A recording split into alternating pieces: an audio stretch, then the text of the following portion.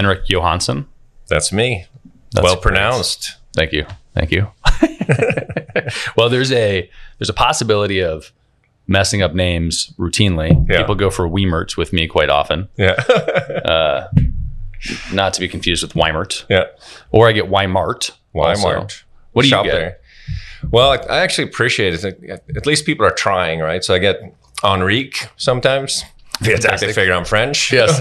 Or I get Heinrich, which, German. Yes. But every time somebody does it, I'm like, yeah, I mean, you're trying. Yes. Yeah. So it's just Henrik. And Johansson, I think it's close approximation to what you would say in Sweden. In Sweden, you actually say Johansson. Huh. But it sounds like you want some. So I used to have it on my voicemail. It's like, hi, this is Henrik Johansson. People are like, sure, Henrik, I want some. But that's not why I called. All right. So we met through a mutual friend in town who I'm a big fan of, Jay. Me too. And Great guy.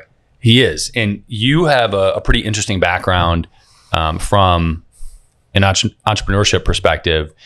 Let's do the bullets here. So Okay. 98, and there's a through line here that I'm interested in, but 98, you raised 35 million. Yeah, not in one round, but for that first company, Creditland and .com days, we raised 35 million. Yeah. And that was to help banks issue credit cards online. Is that accurate? That was part of it. It was a broader vision that we were going to build a credit marketplace. Okay. It didn't exist at the time. This were the early days of the internet. So our vision was that you pull one credit report, and then we would have all types of lenders, from auto lenders to mortgage lenders to personal loans to credit cards.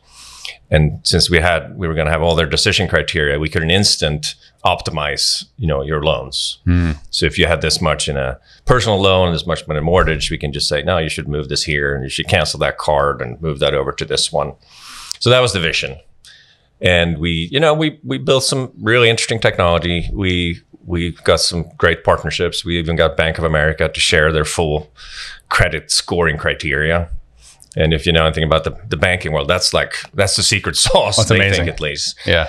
And we were, I think, the first to really approve credit cards online in 99 or something like that. So it was going great. It was a gazillionaire in paper.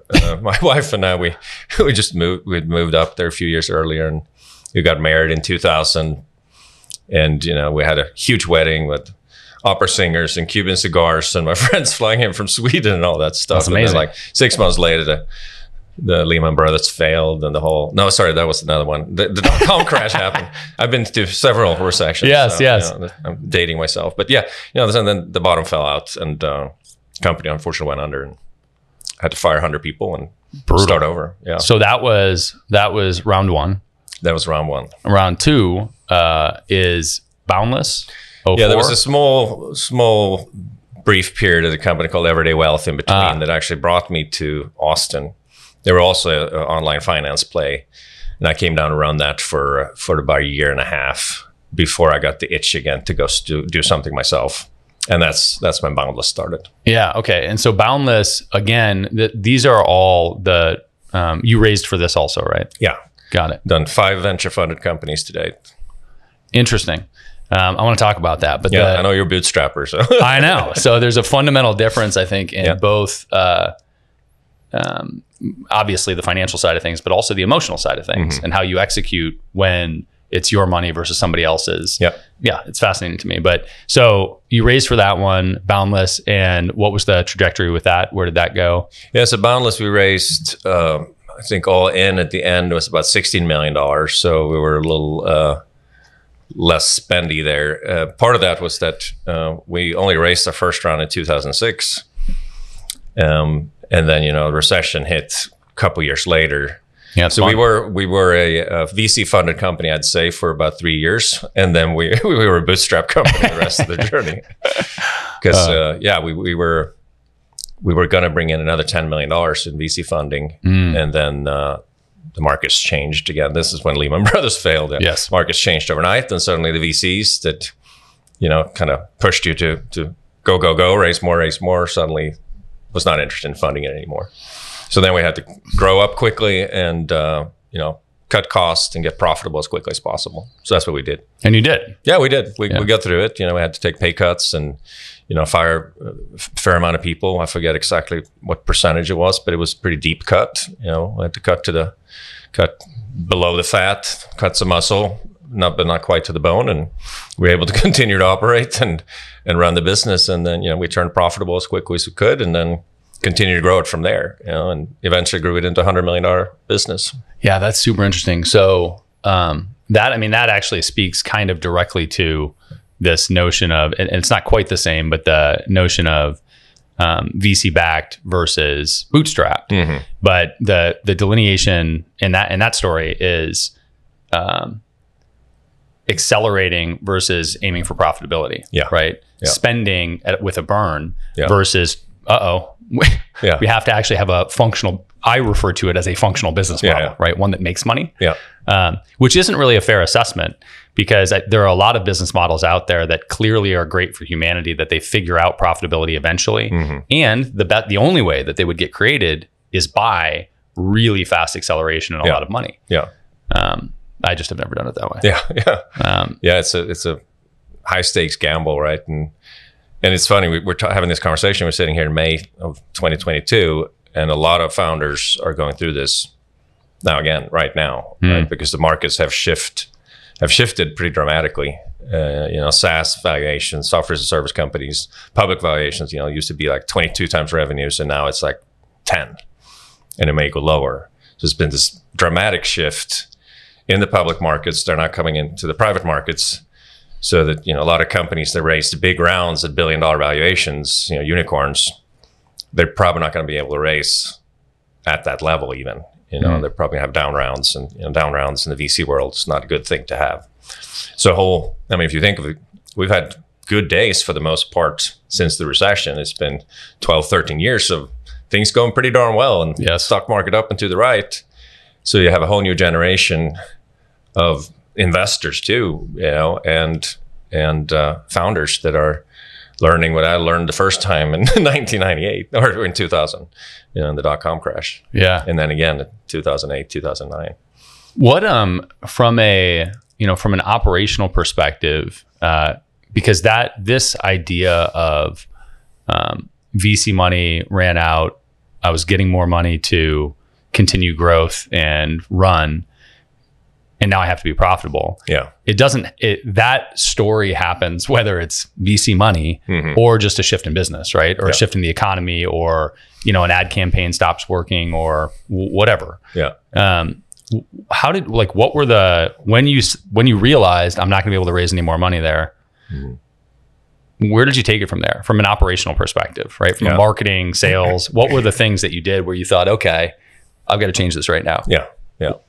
And it's interesting too, right? Because it's a lot depend on where you are in that cycle, right? Because often as a VC funded company, you're not planning to be profitable anytime soon, right? You're planning to go raise a Series A, and then a Series B, and then a Series C, and that's what the investors are wanting you to do too. So you have this long trajectory, and you're investing in, probably typically these are technology based companies, so you're hiring a ton of engineers. They're not immediately producing any revenues. They're expensive resources, and you're investing a lot in building this technology. And you may be investing a ton in marketing that's not necessarily providing great ROI. You're building brand, and you're building partnerships and things like that. And you're not looking as much as overall profitability. Ideally, you have some good unit economics so that if I sell it for 50 cents, I can make it for 25 cents. And so that's actually, if it scales, you got to make money. There's some business model where, you sell $1 for 90 cents, and it doesn't matter how much you scale, that's never going to make any money. Right. And that was a lot of what's going on back in the dot-com days. I think, nobody was thinking about that. So to get to your question, I think in my first company, Creditland, in the dot-com crash, we were so far from profitability, and the markets shifted so quickly that there was no way for us to fix it, right? Also, we're tied up in a bunch of partnerships, so that even if we wanted to stop spending money, we had like a 12-month deal with Yahoo, paying them, let's say, a couple $100,000 a month. We couldn't stop it because it was contractual, and they were going through the same thing. So we just had too much, built up future AP and just couldn't salvage it. So there we just had to file bankruptcy and move on. In my second one, we were closer. We had real revenues. I think we were generating 25, 30 million in revenues at the time. So there was a clear path. We did have engineers, and we're also building a platform, but we had real revenues that we could back it up with. So it just became a matter of, right, let's reduce our costs, sacrifice some of the long-term dream in order to get profitable fast. And then we'll just have to get to that long-term dream over time instead, funded by ourselves. Got it. So you had a product that you were already selling, you were already creating revenue. You just had to scale back functionally product development. Yeah. Yeah, that's intense though. And so how big was the company when you sold it? Because ultimately you sold to Zazzle? Yeah, the company's called Zazzle in the Bay Area, also venture funded by Kleiner Perkins. At the time we were, I think about 75 million in revenues, about 100 people employee wise. And then we had this network of resellers that we had a couple of hundred of those guys that were selling our platform and product to customers. So it's a team of close to 300 folks. Jesus. It's my nightmare. But that was a lot of fun too. I mean, Boundless we built an amazing culture, it was a place where people called home, right? Often referred to as a family. Yeah. And we did a ton of fun stuff together. We went on trips together. We had an annual event called the Founders Event that we brought in, suppliers and our salespeople, our employees and customers. And it was really cool atmosphere. And we had a lot of people that built careers there, that joined as an intern and ended up running a department 10 years later. So as while what we did was not world changing in any way, what we built as a company was really cool.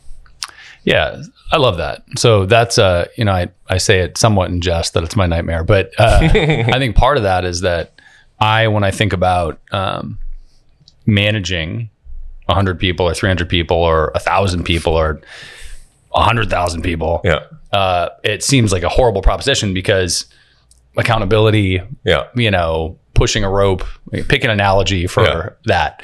But ultimately,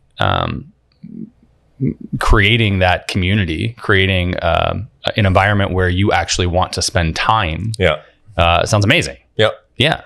No, I'll tell you it was just a few weeks back now there. So I left that company to start and run Gembah a couple of years ago. And they since got acquired again by a private equity group. So I went back to crash their founders event that I mentioned earlier. And it was an amazing experience, right? There was probably 100 people there and I probably hugged 50 of them. And it was like, oh, Henrik, oh, Barry. And so there was a lot of love there too, so those relationships were real and I think will last a lifetime. Yeah, that's cool. Did you, presumably the VC route you're building to sell all the time? Did you have I guess this applies to any of them, but did you have targets to sell to on creation of the company? Did you think, hey, I'm building it right now and here are the people I'm potentially going to sell to? Yeah. And again, that's where I probably have evolved a little over the years. I think the first one we created, it was like IPO or bust. We thought it was going to be like world changing, sure, without any other thoughts really much about it.